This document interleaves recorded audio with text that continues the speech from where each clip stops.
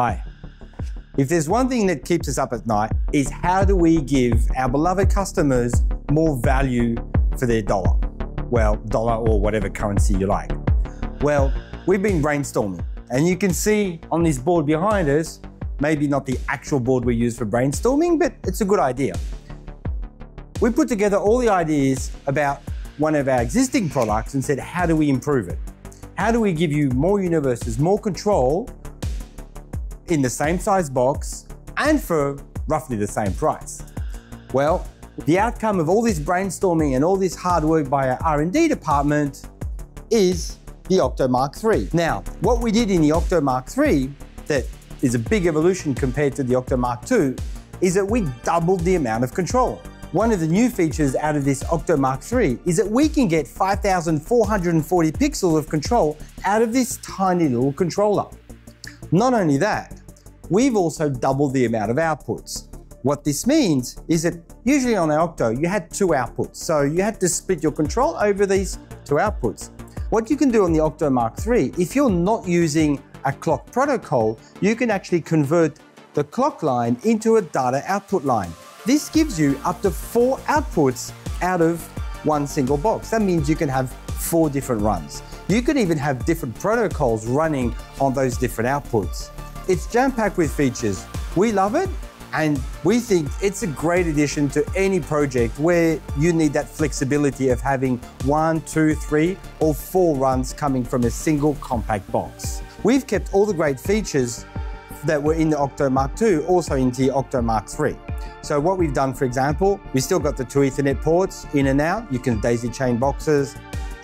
We've got the internal effects generator. So if you want to create rainbows, simple kind of effects and runs, you don't need to have any control. Just go onto the web page, set it up, and that's all you need. All run by itself. Let me show you the interface, the new interface for the OCTO Mk3. It's pretty similar to the old one, but there's a few extra features. Let's hop onto the laptop. I have my usual home, nothing much changes there as usual. In the settings though, as you'll see now, I have an option in my output settings to actually split the ports. So when I click on this, this says output data on clock. So that means on my output data 1, I'm going to be able to put data on the clock line. So you'll see on the connector, there's a clock line. I can put data on there. That's what I was talking about before of having 4 outputs. And I can do this for both ports, port 1 and port 2. Now, the only drawback is I can't have a different protocol on port 1 data and port 1 clock line output. That's the only drawback, but I can still put port 1 and port 2 have different protocols. And then of course I've got all my other usual settings, RGB, RGB white, map pixels, mapping all the ArtNet, streaming ACN universes to whatever port I want. That's all up to you, have complete freedom there. So in the beginning, I talked about the number of pixels you could do from the OCTO Mk3. It's at 5,444 pixels.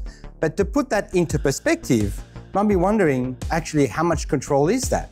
Well, if I take, let's say, a standard neon flex, which is 10 pixels per meter, that means I can control 544 meters of SPI neon flex from one single OCTO Mk3.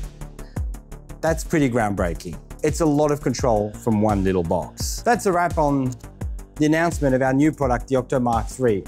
The key points, as I said, you get double the amount of output, 32 universes, and also 4 physical outputs. So you can have 4 different runs coming from this box. From something this small, this is pretty groundbreaking.